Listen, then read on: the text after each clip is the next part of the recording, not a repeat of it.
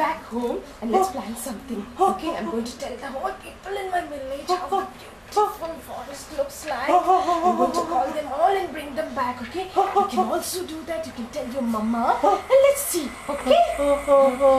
Bye. See you tomorrow.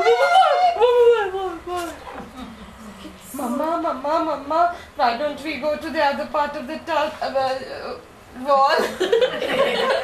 Mama, beautiful. Mama, I want to see that. All of us can go and have fun. Mama. So Bijli and Tom was yearning to see each other's fulfilled. Now they really want to explore each other's home, right? And so Bijli has gone and told everybody in her village how beautiful the forest is and how it is on the other side of the wall. So all the villagers are all excited too because they want to go and see the forest. So all the villagers get together and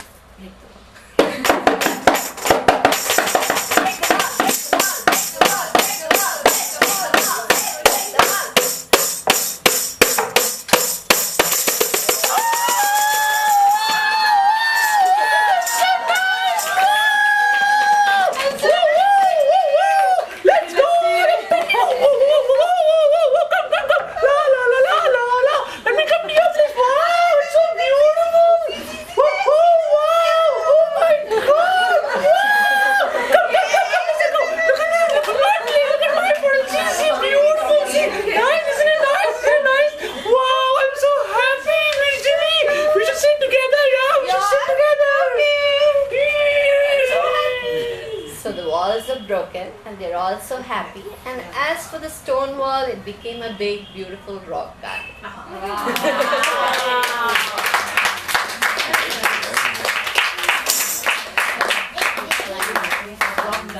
Let's break the walls around us and look beyond. Computer box or a TV thing, and it is quite a process because you need to cut the end for both sides, that is two sides. And on one side, this is called a film paper. So you can either put a white dhoti cloth or what you call as film paper. It's important to color this black because you won't distract the crowd. So this, to make this box, it will take about half a day. And it's worth going through the process of actually doing the box because it gives you a lot of ideas on even variations. Some of you can have the side open, or you can have. Now this is what we call as a closed toy theatre. There is another open one just like you have for the movies and the stage, where you can keep the front open and the back is closed and you operate from above. So you keep changing scenes and you have the side open and you have two sticks. Now it has its limitations. This box also has its limitations because you can't have too many talking characters. You can just have moving characters. So, but it's very nice to act as an aid or as one more, touch for storytelling, like how you have picture story. Now this is a scene that is cut. Now you can keep changing scenes. We also used to have a little curtain, so we used to close and open that curtain.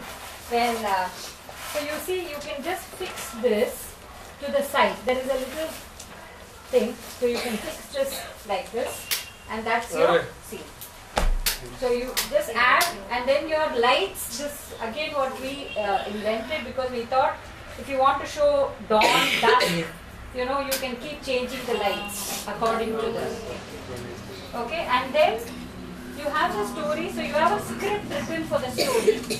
Most of the characters will be facing sideways. It's not a lot of front, except if you have to have sharp cut features. For instance, suppose I want to introduce this as a Sutradhar who's entering. Now this is a black color paper because it's more visible, and then you can add cellophane papers for the thing. And then this stick is important so that the hand will not be seen. So suppose I'm introducing this and I say, I'm the little monkey. I wish I lived in the monkey land, the land where I was born. A monkey kissed me on my cheek and said goodbye to Me. Oops. Where am I falling? Ah, because you want to hear the story. Okay. Okay. So you just, and then your fading off also is, very gradual. Now suppose I want to tell us a scene, change of scene, where they lived there was a bird. Now this bird,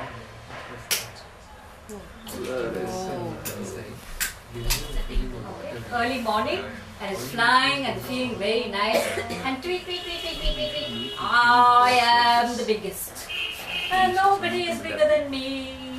Wow, I'm the biggest animal on this earth. And there were two men who were listening to it.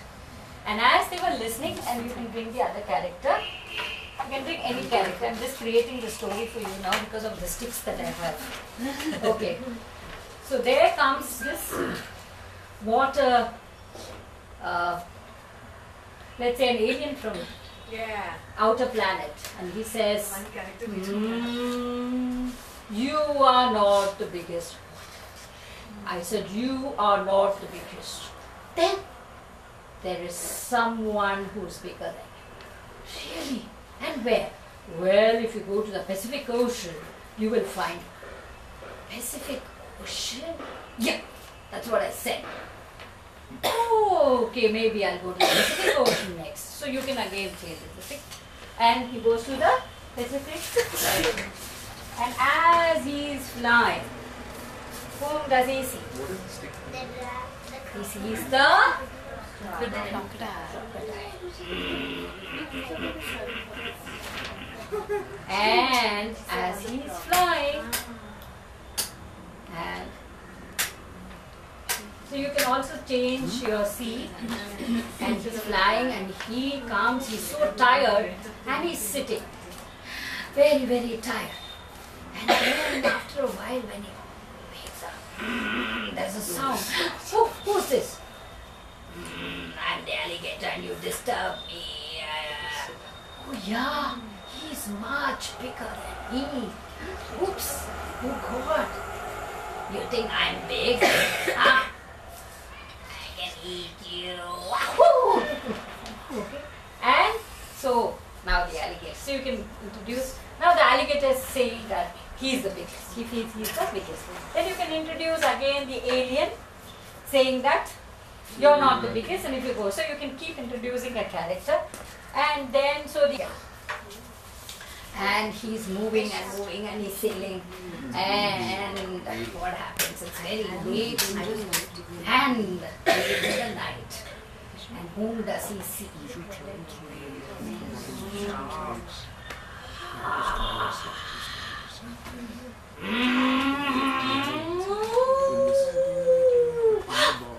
Oh God, you're bigger than me. Didn't you know that?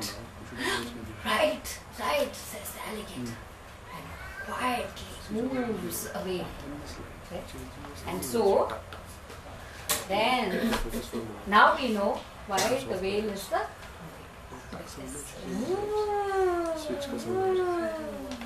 So you can make a noise, you can sing a song, and you're not seen. Actually, you have a cover the sides, and you can bring in the whole story. Okay? Finally, that the mosquito gets caught in the. So you can create these. It requires. That's why it takes time. So even if you want to cut out pictures, you want to make the characters, you have to first write the script, then you have to practice, and then you need to make the box, and then your lights, and then make the. What are the light colors? Focus bulb with cellophane paper stuck on the cardboard and keep changing the lights. So you can even have psychedelic lights, but then it's a lot of things to manage or manipulate from the back. Do it alone or these? No, you need 2 people. You can't do it alone. You need at least 2 people. And the timing is very important. You know, like you can add one cellophane paper to this, and make him and say, I've become the witch in the night. Right? So You can add, and you can say that in the night, you know, there's this ghost. It's nice to have things flying and ghosts appearing and disappearing. All that you can do in this. And I don't know if you know, you saw the monkey which was facing the front. Now this is the monkey that faces the side. Now for the monkey and the crocodile story, yeah, you can just have this. So this is the monkey and the crocodile, and how it says. And then we have a tree. So you just introduce the tree, and then the monkey sitting on the tree and talking to the crocodile. So you can do wonders. So fox and the crow story, sitting on the tree, and you know, and then jumping. Okay, let's go. Then you change the scene into a water scene. You just place it. So once upon a time, in a deep dark forest, there was a man-eater on the prowl. He was an old tiger that was very popular amongst the animals, because the animals and nature thought that he was doing a favor, getting rid of the pesky people that lived in the village adjacent to the forest. So he was looking for his meal. It was dusk, and while he was prowling the jungle, he stumbled upon a goat tied to a stump, and he looked extremely angry. The goat looked extremely angry for some reason. So he started stalking the animal behind these bushes, and he noticed that the goat could sense the rustling of the bushes, but it didn't seem to be scared at all for some reason. So the tiger got curious, and he moved towards the goat, and he asked him, how come you're not scared? Aren't you scared that you're going to get killed? So the goat looked up at the tiger and said, there's no point, I'm not scared at all, because there's no point being scared right now. Because one, either you're going to eat me, or two, the guy sitting on top waiting for you to kill you, the machan, the hunter in the machan, is going to make me a mutton biryani in the end of the day if you don't come about. So I don't see a reason why I should be scared. So the tiger was like, he was thinking for a while, he was like, now what do I do? Because he has a liking for human meat. He's not actually interested in fast food. He has a small little goat. It's not going to fill his belly. So the goat realizes that the tiger is hesitating. So he says, I've got a small little idea.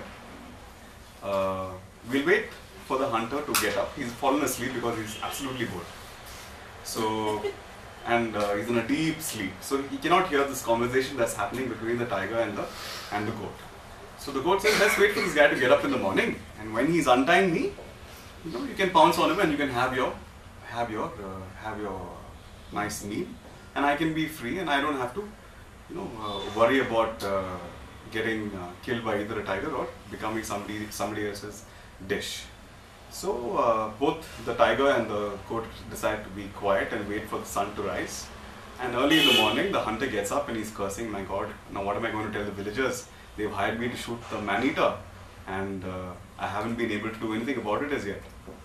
So he slowly gets down the machan, and while he is untying the goat, the tiger pounces on him and kills him and eats him up.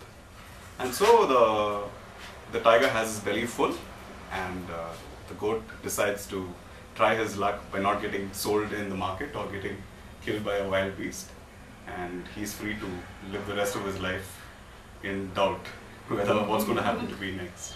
So that's the story of my angry goat. This is a story about the gecko, but this is a nice colorful one. So this is a story that our talking tree is narrating. So it starts off there. So once upon a time, when I was standing here, like I've been all this while, there was a lizard who would travel all around land and eat flies for lunch, breakfast, lunch and dinner. Now he couldn't eat, he couldn't climb any place, he could only walk on land, and he would roam around finding flies, and he was very good at it. Okay, so this is our... Okay, so he was very good at it, and he would, every morning he would set out, go catch a lot of flies, come back, and over a period of time he started catching so many flies that he started feeling very proud of himself. So he would come back and he would go near the pond and speak to the turtles and the fishes and tell them how he caught so many flies, where he went, how brave he is, and things like that. This would happen every day, and one day when he was doing his regular routine in the evening, behind the rocks were the little frogs who had heard about Mr. Gecko boasting about where he catches flies, and these little frogs were all waiting. They were all sitting behind the rocks and quietly listening to what the gecko had to say. The gecko said, I've had a good meal today, and you know what, I found a new place. This is a place near the hills, and there are lots of juicy flies there. I'm going to go there tomorrow also, and I'm going to eat, and for another month I have nothing to worry about.